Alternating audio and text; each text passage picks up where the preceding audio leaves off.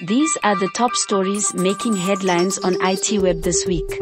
Internet search giant Google this week announced its Johannesburg cloud region in South Africa is ready for use.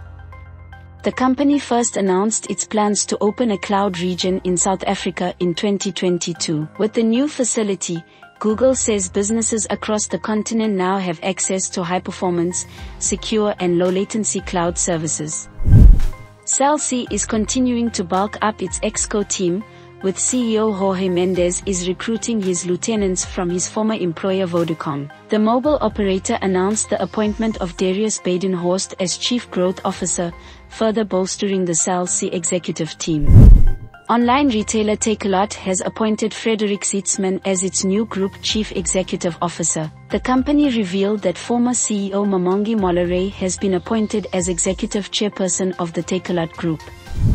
Big Four bank FNB will discontinue its tap-to-pay contactless payment functionality in April. The bank this week informed its clients via SMS that the functionality will no longer be supported in the coming months. And finally, search engine Google has announced Gemini Pro, its multimodal AI model, marking an upgrade to its Bard AI chatbot. Google says the upgrade to Bard has new features, such as more advanced reasoning, enhanced code generation, more coherent and fluent answers, and support for 40 languages in over 230 countries around the world. For more news, visit itweb.co.za. Also don't forget to subscribe to our YouTube channel.